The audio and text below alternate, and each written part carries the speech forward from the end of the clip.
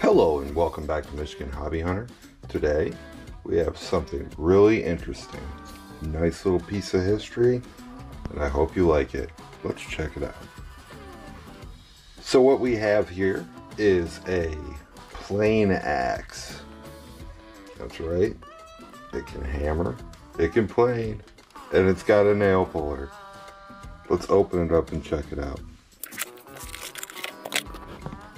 So here we go with the plane axe. We get our little brochures. The box is actually the display. It folds right here, and this tucks back here, making a nice little display for it.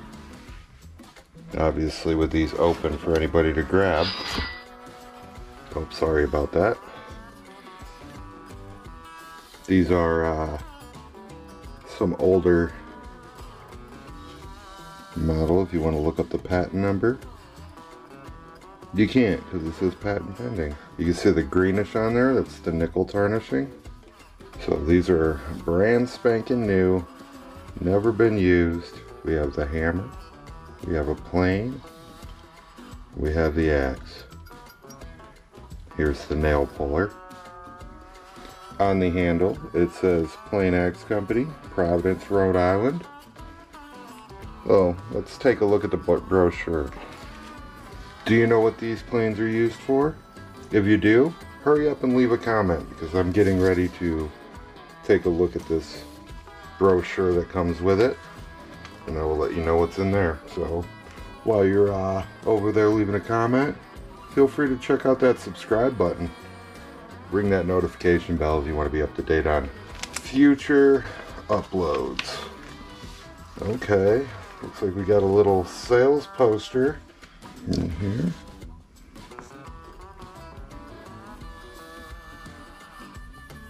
I have to say, I really like their logo.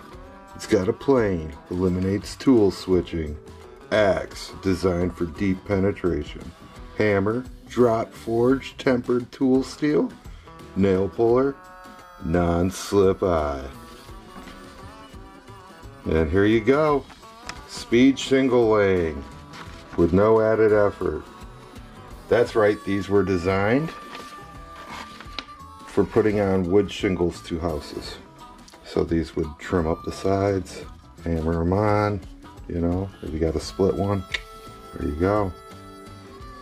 So that's what they're for. Unfortunately, from what I found out from the plane collector on YouTube, which he restores one. You guys got to check it out. I'll see if I can find it. I'll link it in the description. He's really good for doing restorations and teaching you how to do stuff. But he restores one of these, and he gives a little bit of information. But the only information he gives, I found, is in this pamphlet. So let's continue on with that. So we got speed shingle laying with no effort. Plane anywhere, flat surfaces, around corners, horizontally, vertically. No need for tool changing. Set it for planing, now chop, hammer, pull nails. It's lightweight, locked in handle, balanced design, drop forged steel. Economically priced. Yeah, it is. There's no price on there. So it's free, right? That's not what I paid for it. Do it yourself, the homeowner's economy tool. So they're trying to market this to not only a general carpenter or a handyman, they're trying to market it all over the place with this. This is really cool, but they were designed to just do wood shingles. But that's really interesting how they marketed that. So it's for everybody. It's for everybody. Okay, here we got the information here. And I'll see if I can get a good picture of this and put that in there.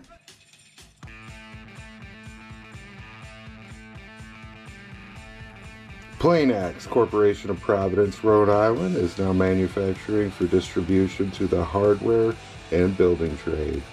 First in a series of multiple purpose tools called the Plane Axe. The inventor designed the axe to fill the desire that has been long felt in the building industry to the carpenter and to the do-it-yourself craftsman. So I'll put a nice picture on this up there. And we have this little So it's got a little staining on the corner where it was tucked on the nickel. The craftsmanship of this plain axe is high quality and guaranteed in accordance with the manufacturer's commercial standard. This tool is drop forged from high-grade carbon steel and cadmium plated for rust prevention in accordance with the federal specifications QQ-P-416 Type 1 Class B.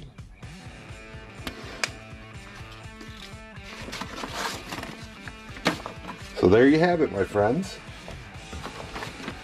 This nice little piece of history was made.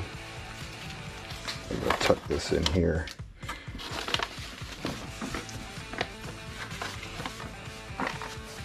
This nice little piece of history was made just as the time that wooden shingles were on its way out and asphalt shingles were on their way in.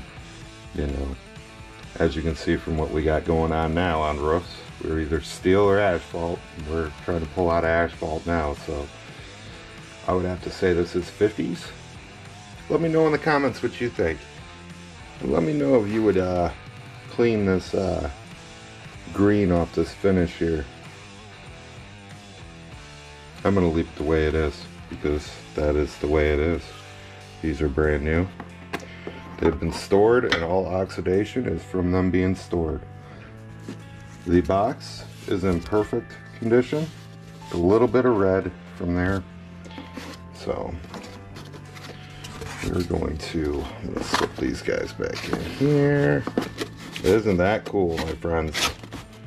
Isn't that cool? Now, I paid a pretty nice penny for these online. You probably won't even find them online. If you have a chance, pick them up. They're a nice little piece of history, and that's one of a kind right there. I don't think they ever made anything with a plane and a hammer and all that stuff in there. Pretty interesting, in my opinion. So, I'm going to put her back away and put her back on the shelf to be enjoyed for several years. Well, my friends, I would like to thank you for watching Michigan Hobby Hunter. If you haven't, please hit that subscribe button, ring the notification bell, and please leave me a comment. Let me know what you think about this one.